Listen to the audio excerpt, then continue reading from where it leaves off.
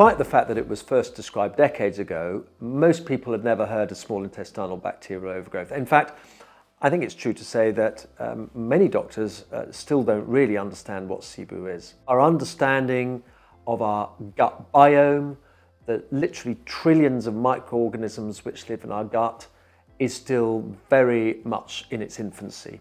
And there's far more that we don't know than we do know. But what we do know is that we live in symbiosis with all of these organisms which live in our gut, and we depend upon them for our health. They help us digest our food, and they are very important for gut health. I think in recent years, it started to be understood that when you get disturbances of the normal balance of microorganisms in the gut, that can cause ill health, and it can cause some specific symptoms.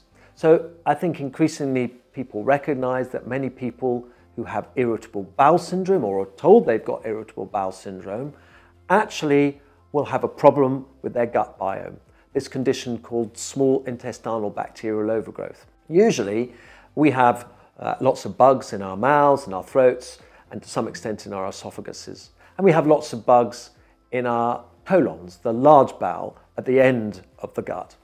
But the bit in the middle, the small bowel, is usually relatively sterile. There aren't very many bugs there. And part of the reason for that is that in the stomach, there's lots of acid, and that helps to sterilize the food that we eat. So normally, the number of bugs in the small bowel is limited. When people develop small intestinal bacterial overgrowth, what happens is that you get a colonization of the small bowel by bacteria usually, but also other organisms as well, which shouldn't normally be there. And those bugs tend to be the sort of bugs which you find in the throat and mouth or in the colon. And that imbalance then can present in a number of ways.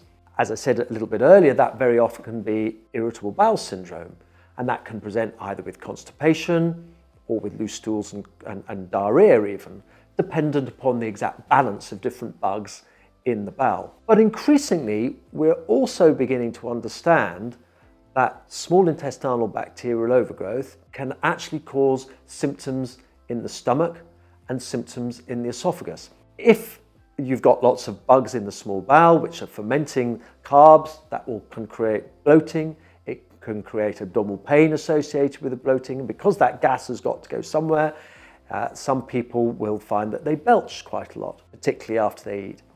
And so we know now that increasingly patients who present with reflux type symptoms can actually not necessarily be caused just by reflux, but it can be caused by small intestinal bacterial overgrowth.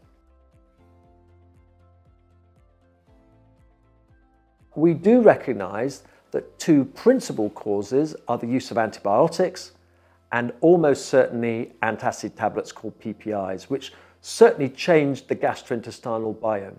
So we very often see patients who've perhaps had reflux symptoms, have been treated with antacid tablets with PPIs, then develop symptoms with bloating and belching, and that then can make their reflux worse. So it can be difficult sometimes to disentangle whether the primary driver for their symptoms is gastroesophageal reflux disease, whether it's Sibo, or whether the Sibo is developed on the back of treatment for reflux, or whether perhaps Sibo is developed in isolation, and that's the primary cause for their symptoms. Most importantly, always having in your mind that this problem with the gastrointestinal biome with Sibo may be responsible is really, really important, because it's forgotten so often. People don't think about it, and because also in our experience, treating patients who've got reflux symptoms, if they've got Sibo with PPIs, will very often make things worse rather than better, or at the very least may well end up being unhelpful and not solving the problems.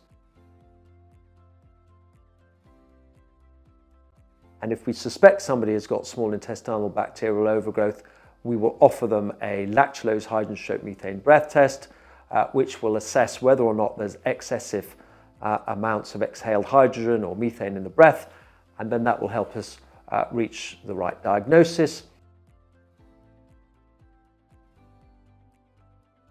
The treatment for Sibo usually involves a short course of specific antibiotics and then a dietary modification, usually withdrawal of FODMAPs from the diet for a period of time. Sometimes that fails to work. Sometimes we will add a drug which increases the motility in the gut, makes the gut work better. In situations where we fail to eradicate Sibo using standard treatment, we may even suggest what's called an elemental diet. The key thing with small intestinal bacterial overgrowth is to understand, firstly, that it can definitely present with symptoms similar to reflux, and that two, you should always think about it as being a cause for reflux symptoms, and people should have it in their mind to ask the right questions and do the right tests.